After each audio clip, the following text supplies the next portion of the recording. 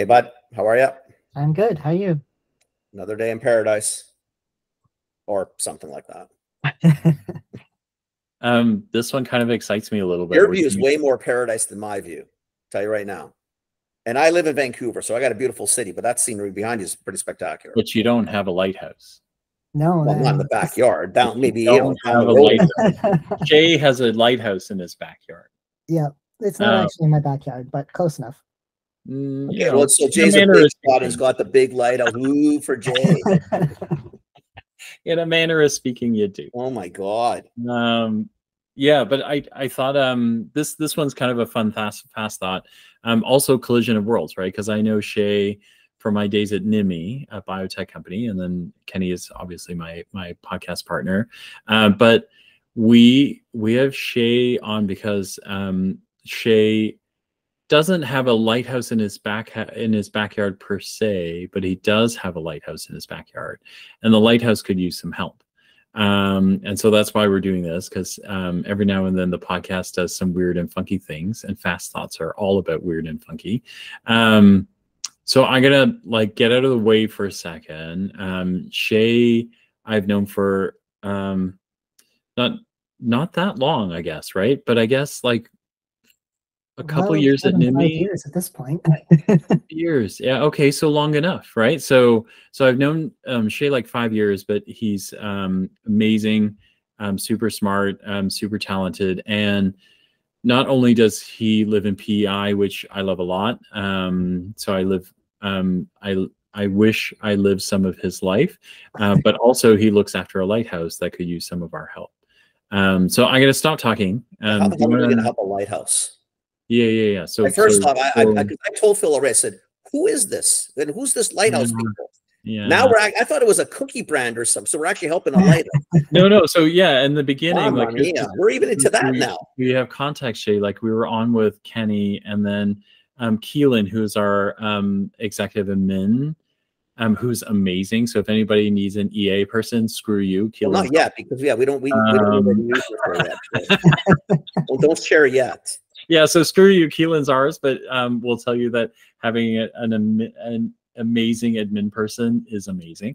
And then so they were like, "Who's this Shay person?" I was like, "Oh, we're doing Shay and the lighthouse." They're like, "What's a lighthouse?" I'm like, "No, it's a lighthouse, like a lighthouse." And then I was like, "It's the first lighthouse in Canada that got the SOS signal from the Titanic." Everyone, that's pretty cool. So that's pretty cool. And I think right around, not that we want to celebrate, but I think we're on the 112th anniversary on Monday. Coming I think it was 1912, right? And I know it's on the 15th because it's the day before my birthday. That I always remember. That's pretty cool. That is pretty cool, man. So with that, I'm going to shut up now. Shay, do you want to introduce yourself, kind of tell everybody about the lighthouse and how we can help? Sure.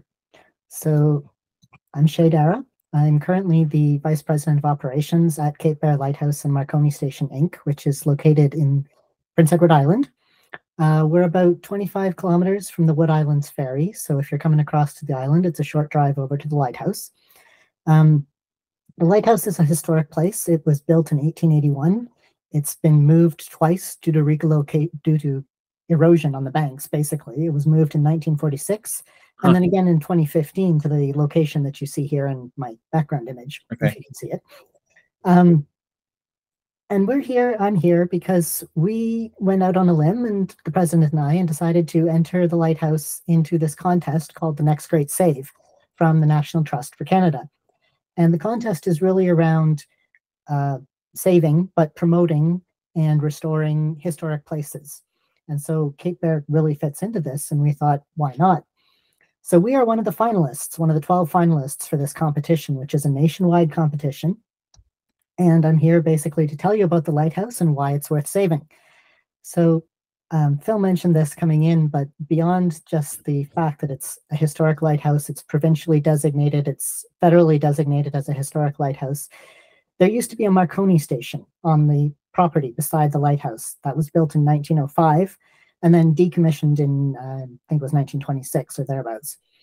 And that Marconi station was the first land-based station in Canada to receive the distress signal from the Titanic as it was sinking in the North Atlantic. So the operator at the time, Thomas Bartlett, he heard the signal.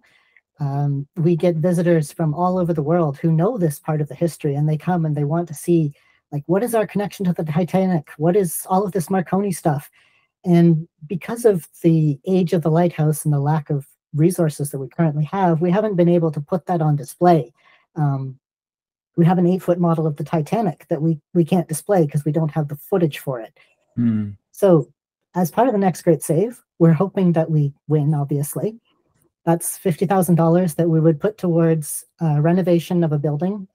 You can't see it in this photo, but we have this smaller building. It's 20 by 20 that we're going to move beside the lighthouse, and we're going to turn it into an expanded space for both the signal shop, which is where we'll sell goods related to Titanic and Marconi and all of that, but also to host an experiential adventure, which is where people will come in every day at 11 o'clock in the morning is what we're envisioning, and they'll get to learn Morse code.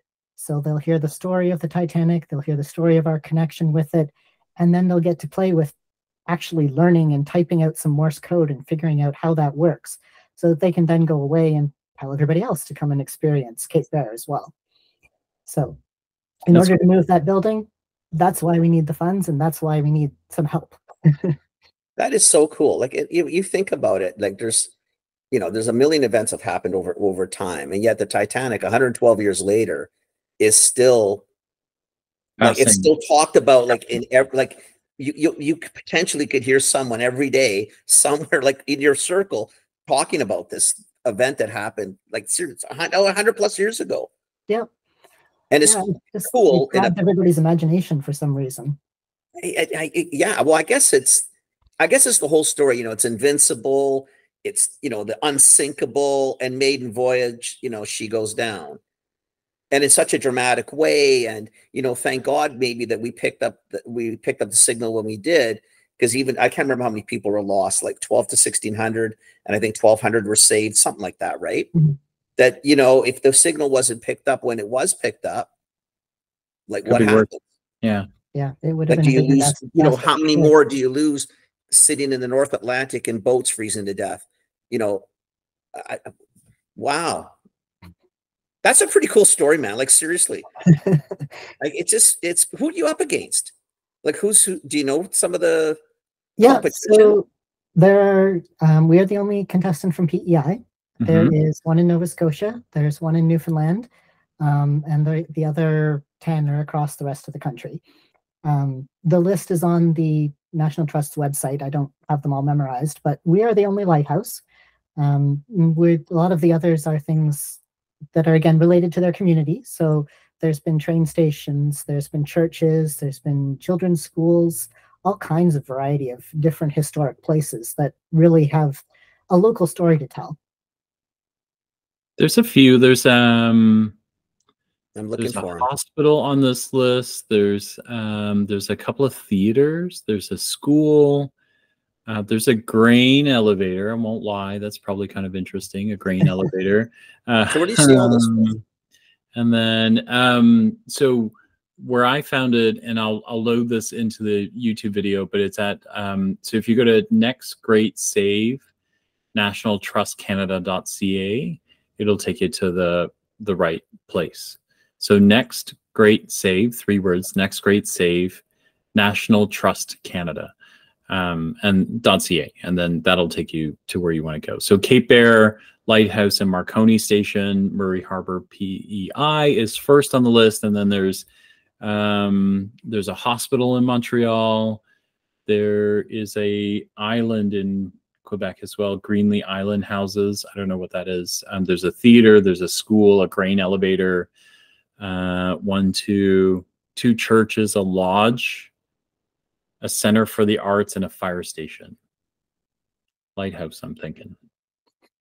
Lighthouse is the most interesting. Sorry. Really cool. Not just because, Titanic, a lighthouse, the radio, like Marconi and, and all that kind of, like, I mean, seriously, this is like, I mean, it's tragic, obviously, but it's cool on cool. Like that's just really, that's such a really cool tourist thing, even for the island, right? Exactly. Yeah. You know, I mean, not to discount the others because I think they're very cool. There's no doubt, but you know, it's Vancouver doesn't need. I hate to do this because I feel like we're going to get people just slamming us because we're so biased at this moment. But you know, Vancouver doesn't need. We're already a tourist destination for a large part. Not the PEI isn't, but you know, like Vancouver is Vancouver. The prairies is wonderful, I get a pass lovely, but you know, I get a pass because in Ontario, the only thing, like there's a theater in Kirkland Lake, Ontario, and then there's a church. Sorry, nice. We have a lot of churches. I Nice. appreciate it, and I'm sorry, Moose Factory, Ontario, if you're going to be mad with me. The other one that might be harder to skate by is the Welland Central Fire Station in Welland, Ontario. But even then, it's not a fire. It's not a lighthouse. So sorry, Welland. But boy, we're really bad here. You know that, eh? Listen, Shay is my friend, and this is our podcast. So I like this one. I'm call the spade a spade. fascinated. Shay is my friend, and he's trying to save a lighthouse, which is fucking cool. So well, you know what it is? I just don't understand, Phil and Shay. I guess what I find amazing is it's talked about internationally, right? I mean, the Titanic is I'd be surprised. There's probably very few people on the planet who don't know about the Titanic, like in real terms, right? Mm-hmm. You know what I mean? And you've got a really cool tourist attraction. You've got a very cool learning attraction, and it's something that we just continually talk about. They're still making movies. You know, we just had a tragedy trying to get to the dive site. You know what I mean? Like, it just never seems to leave the news. And I'm actually more surprised than anything that, you know, even PEI, like the provincial government, hadn't stepped up years ago to do something or preserve this. No knocks against the provincial government, but come on, guys, like seriously, it's a small island. Now you're just getting Shay in for people to come out. I think you should stop talking now. Oh, I know. No, this is such a cool thing. Like, I'm really surprised that nobody's done anything about it. Yeah. Come on. I mean, listen, you're looking for tourism. You're a small island. It's not a big province as it is. And this is such a very interesting, and people are fascinated with the Titanic 112 years later. It's true. And I will say that, you know, like any nonprofit, there's been a history of changes. They've been through several boards of directors. You know, the government handed off the Lighthouse, so it's not, although people still think that we're funded by the government, we're not. We only go through and get grants, the same as any other nonprofit. Sure. And, you know, there are reasons why things have not progressed to this point. And what we've really been focused on is this past year, the current board is really strong and supportive of this project. And we went through and we did a 5-year plan. And we said, like, we need to make this a real destination, not just another lighthouse. So here's the 5-year plan. Here's what we're going to do. We have a new site plan. We have everything. We've got financial projections. And we're really going to lean into this Titanic story because it's unique to us and it's authentic. Like, we're not making it up. This was it happened right here. So, and it's an important part of it. I mean, again, the first guys who hear about it are the first guys who communicate and send boats out to, you know, fortunately rescue a few people. I mean, it could have been a bigger disaster than it already was. For sure. Right? I mean, you sit in the ocean long enough. You don't need to be in the water. You're going to freeze. This is North Atlantic, right? This isn't, you know, the Bahamas. Yeah. Right? It's chilly waters for sure. Yeah, it's a little cold. Okay. So super cool, okay, so you submitted, you're on the final list. When can people start voting? And like, because what do they do? You know, like, if you're watching this, it's all interesting and we're having some laughs over it. But what Shay and Cape Bear Lighthouse and Marconi Station, in case you're wondering who you're voting for, Cape Bear Lighthouse and Marconi Station could really use your vote. And so I'll make sure the links are all there and they're all hooked up. But when can people start voting? Do you know? Yeah. So voting starts on April 18th. Okay. I'm not sure of the time. They haven't announced that yet, but it'll be through the Next Great Save website. And what you'll have to do is just go to the website. You will have to input your email. I'm told this process is that you will get a code which you have to come back and put in to verify that we're not getting bots voting and that sort of thing. And you can vote once a day. Oh, I was getting all the bots warmed up. I was getting all the bots warmed up. Now I know. And it looks like you got from the 18th to the 6th of May.